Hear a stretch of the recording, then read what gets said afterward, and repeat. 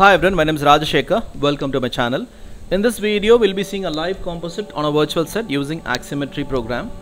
The very first video in our channel was about Unreal Engine and the Composure tool. The second video was about using Unreal Engine along with Aximmetry, whereas this video will be only about Aximmetry program. You can use any version of Aximmetry for this demo. It can be Aximmetry SE or DE version. So let's get started. As soon as you launch Aximmetry, you will be seeing the screen. I'm not changing any setting on this as such. I'll start right away. So the main interface is ready. Usually when you want to build a composite from scratch, you would go to File, New, Compound. In this case, we are going to use pre-built studio assets from Aximmetry. All these folders which you see on the left, they are all part of additional installation which comes along with Aximmetry. So when you're installing Aximmetry, please be sure to install common library assets, studio elements and the tutorials as well for you to have access to them. We are going to get inside studio folder. Inside studio folder we have access to 4 numbers of virtual sets. We'll get inside newsroom. Inside newsroom there are a lot of configurations. We have a 3cam 4cam setup. We are going to use newsroom virtual cam 3cam rec.xcomp. Let's open this one. So before we begin, these are the basic requirements for you to live composite yourself on a virtual set. DSLR camera, a capture card and a green screen. So the project is loaded and all set. Let's resize this preview window. So primarily we have 6 tabs on the top: flow, main, cameras, billboards, overlays, record. Flow is where you will have all the nodes and the connections. Main is where you get to control the complete scene. You can trigger the lighting conditions, the feed on the screen which you see here. You can take it as a master control. Camera is where you will get to assign camera movements in the scene. Billboards lets you to tweak your input source. It could be your stock footage or a live camera feed. Overlays lets you add layers of video elements which can be put on the screens which you have on the set. And finally record. This lets you to output this composite into a video. We'll begin by bringing in our camera feed and we'll replace this character. Go to billboards and on the input one, click on test.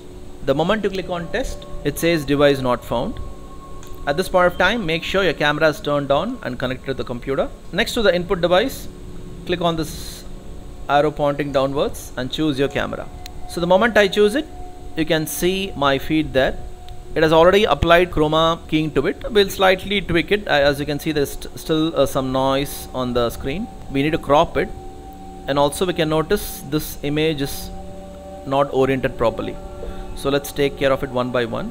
To fix this orientation, click on cropped and turn off the portrait. And now let's crop the left and right and a bit of bottom as well. I am also wearing a dark shade of green which is very different from the screen behind, so this will not have any problem. Let's proceed to keying out this green screen. Go to keyed and the monitor mode, change this to input. Background color, click on this color box. Click on this color picker, select and hold it and drag it to the point where you want to key out and give OK. Monitor mode, change it to matte for you to see what's happening. So I'm going to adjust the low cut,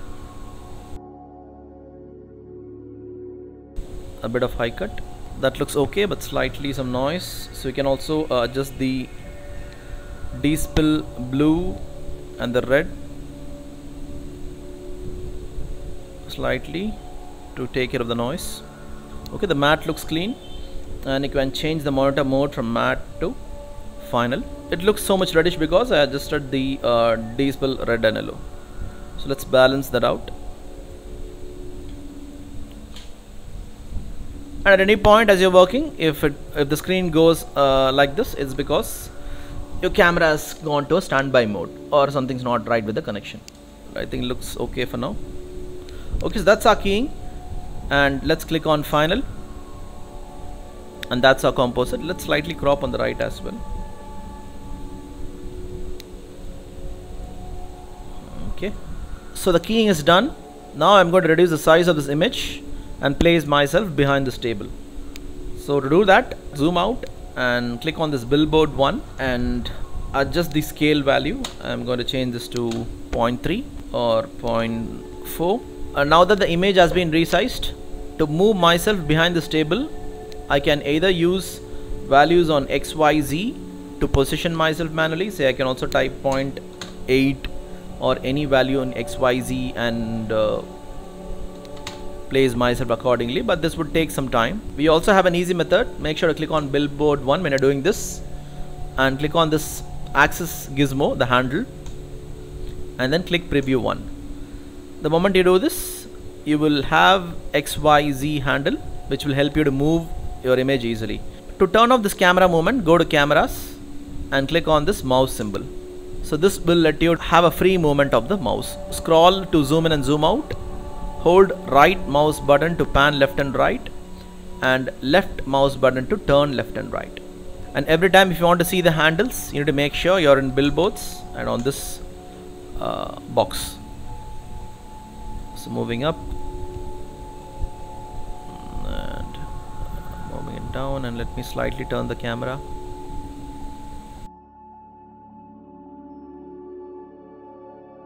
Now I'm exactly behind this table. Okay. So now let's assign a camera move.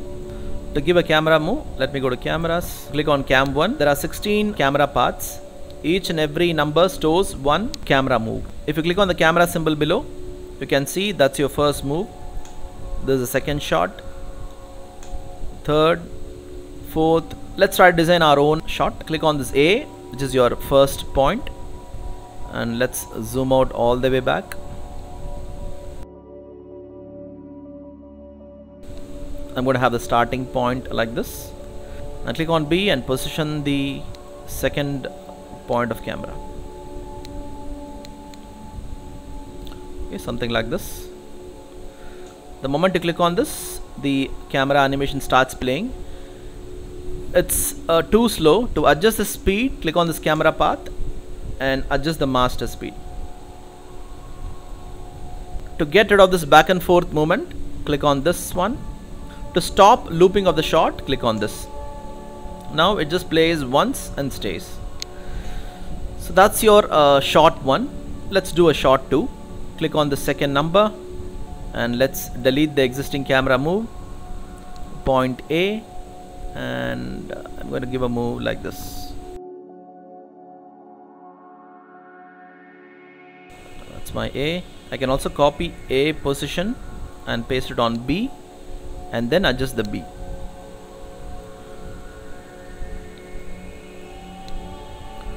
So something like this, and let me test the shot.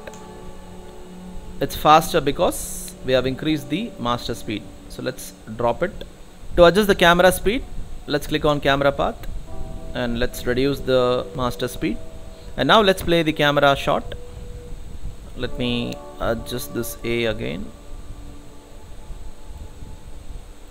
That's my B, and also bring it slightly down. Okay, let's test the shot.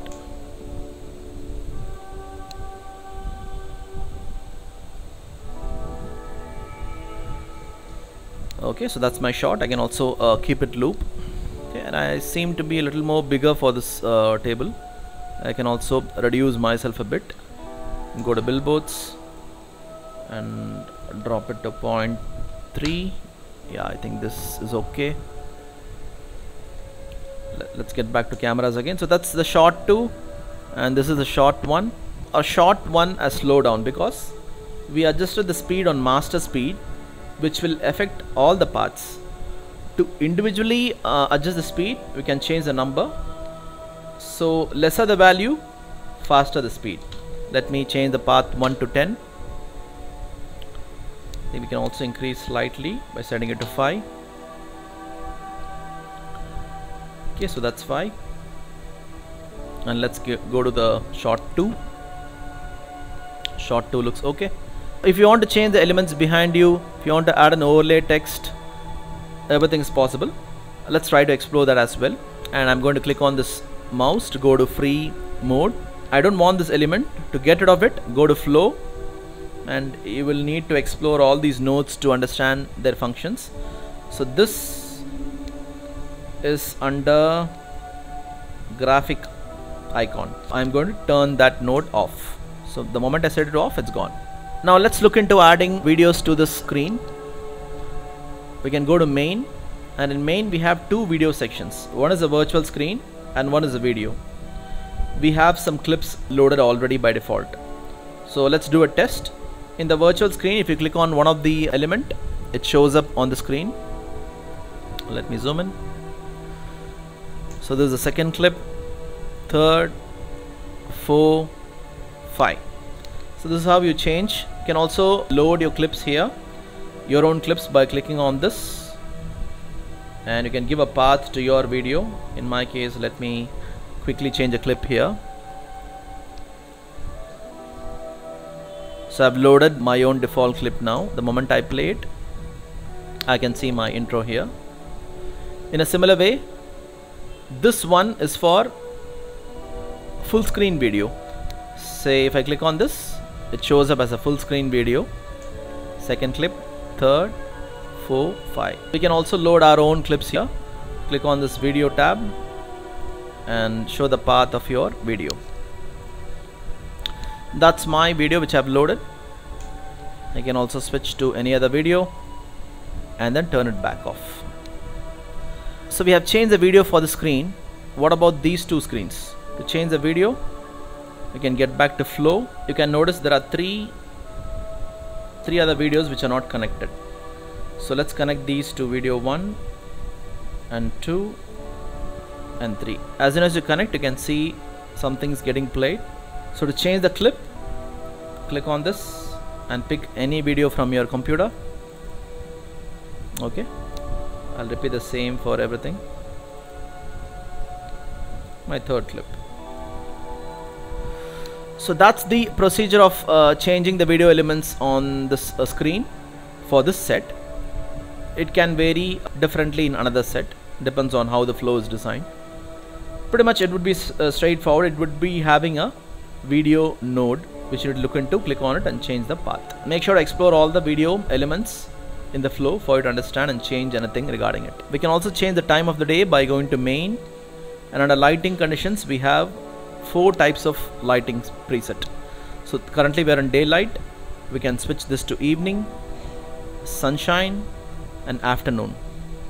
Let me switch to the evening look, and let's go to camera and let's play our first shot. And when you want to see the camera animation, make sure you're clicking on this camera symbol. So our first shot is here.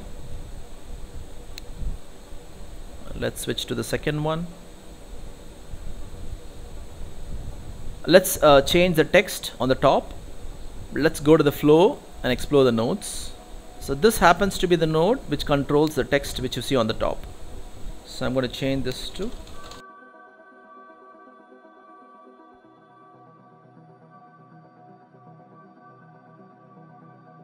managed to change the text on the top as well.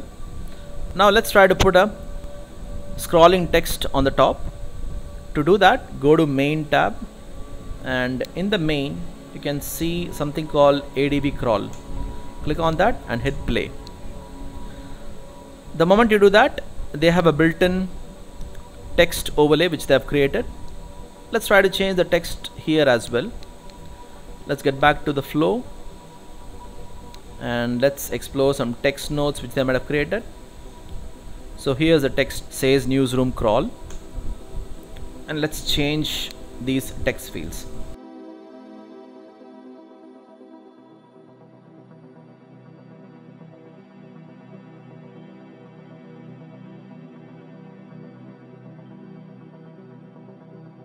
I have modified all these text, and they'll be appearing one after the other now. For you to change this text which is running in the bottom, you'll have to modify this newsroom crawl text which is in your computer. Once you modify, you'll have your text here. So that's about changing the overlay text. You can also turn them off and on. And now that we have the composite, let me also show you how to output this to a video. To output this to a video, click on this record tab on the top, click on recorder and pick the path where you want the output to go, and I'm going to choose desktop in my case. After choosing the location, I'll give a name to my video and the resolution and the video format leave it to H.264. The bitrate and every other settings I'm leaving it to default. And to output this, all I need to do right now is click on this record button. So let's hit this record button to export this as a video, and once you're done you need to click stop. So let's do that now.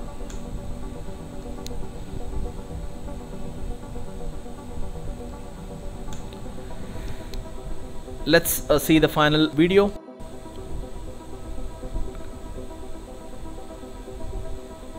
And that's a small demonstration of live composite on a virtual set using Aximmetry. Hope you found this useful. You can instantly change the looks of the set using the lighting conditions. If you have a multiple camera input, you'll be able to switch. Right now here's a demo of it. This is cam 1, 2, and this is 3. And you can also see a matrix view of it. Hope this session was useful. That was a small demonstration of live composite on a virtual set using Aximmetry. We'll keep exploring this Aximmetry program along with Unreal Engine and every other aspects of virtual production. Do subscribe to the channel, do share it to your friends and family who would be interested to learn basics of DMX lighting and the virtual production which we're doing right now. I'm Rajashekar. See you all soon. Bye.